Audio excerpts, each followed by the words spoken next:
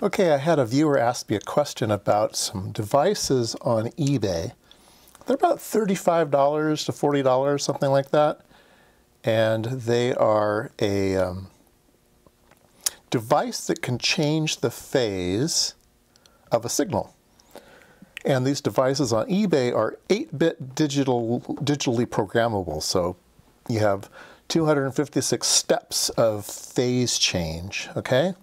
So so a couple questions. Do I want one?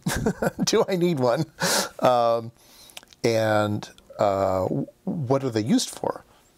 So let's first do some experiments in the lab. All right, let's take a look at the circuit. We have an AC amplifier, and the signal's coming in here. We biased the NPN, but if you take a look, we have the similar resistors on the top and bottom. So we're not adding any gain. We're just kind of having a gain of 1 here on the output. So these two signals should be the same. Now we're taking one signal off of the emitter and one signal off of the collector. So what's going to be the difference? Well, this one's going to be in phase. So when this goes up, this goes up. When this goes down, this goes down. But this one's the opposite. So we should see two signals 180 degrees out of phase. Okay. So, oops, sorry, my tripod just fell on me. So I have a little circuit over here, and I've got the circuit that I showed you. That's what I have over here, and we can see that we have two signals. We have two signals, and they are out of phase with one another. Okay. So if we come back over here, and we want to have some type of changing phase, well, we're going to monitor the input and we're going to monitor this output. So these two are in phase, right? So we're going to put the yellow trace over here and the cyan trace over here. And then what we're going to do is we're going to take a little bit of this and we're going to put it in over here. So we're going to take a little bit of that out of phase stuff and we're going to mix it in down here. And we'll put a variable resistor here so we can mix in different amounts, okay? So let's set that up. I'm going to put my yellow trace on the input. Where's the input? There. And the out is going to be over here. There we go. Okay. So you can see that they're almost the same. There's going to be a little bit of delay because of capacitors and the speed of the transistor and things like that. But now what I'm going to do is I'm going to take a screwdriver and I'm going to change the resistor that's feeding in the other signal. You can see that I can change the phase relationship between the two. The amplitude is also changing, so let's ignore that for now. But you can see that I can change the phase by, well, let's see, 45, maybe 20 degrees, something like that. Maybe 15 to 20 degrees, something along those lines. Maybe 22.5 degrees. I don't know. But anyway, something. You can see that I can feed in different amounts. Now, a lot of circuits are going to have automatic gain control in them, ALC. And it'll take care of that voltage drop. It'll put it right back up again. And so this allows us to have a little bit of changing phase. So that's an example of a simple little circuit that we can have introduce some phase change to it, okay? All right, and if people are wanting to reproduce, I think I have a 5K, 10K, this is a 10K. I put in a 10K pot here, and I'm looking at the two outputs here. Okay, let's take a look at some other circuits. All right, so that was one way of changing phase.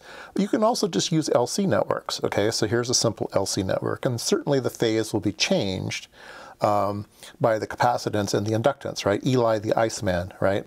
I leads current in ice, right? So current leads voltage in a capacitor, and Eli is voltage leads current in an inductor. All right. So you can change the phase using inductors and capacitors and things, right? So you could go a step further and say, well, if I can do it once, maybe I can stack these things up, right? So here's a cool little thing where we have different LC networks, and we can either turn on the transistors above to disable them or turn the transistors below to enable them. So basically we have a 3-bit programmable device here, and we can add these things in different ways. So the device on eBay is basically using some chip. And here is a chip that I found online, a data sheet that I found online that's 8-bit programmable. This might be exactly the chip they're using. I don't know, but it is programmable. I'm not exactly sure what the architecture on the inside is. It may be a combination of electronics and passives.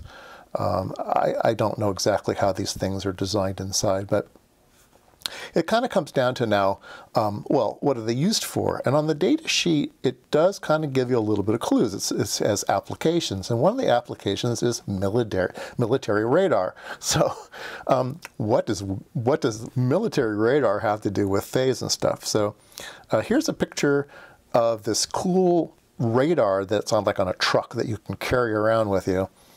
And it's this big wall of antennas. Each one of those little domes is an antenna, and it outputs its radio waves, and you can turn them all on at the same time, or you can turn them on and off in different phasing, right? Some can come on a little earlier than others, right? So here's a really cool a GIF that I found online, and this shows you how if you have a whole bunch of emitters and you turn them on in different times, you can have the plane wave come out at an angle instead of coming out straight, which would normally happen if they all turned on at the same time. If you dither their phase, then you can have them come out at an angle. And in fact, you can do this in real time. You can have them go at one angle and then go at a different angle, then go at a different angle. So in the old days, radars had to move. You had to have them on a little motor and spin them around. Well, now you don't have to have radars move. You can just point them electronically with these phased arrays. And not only is that more rugged, but it's much, much, much, much faster. And you can do it both in X and Y. So you can dither side to side and up to down, and you can track things, and you can do all sorts of things. And they don't take up much room, right? So here's a picture of a ship, and that funny little nameplate on the front of the ship is actually a radar array.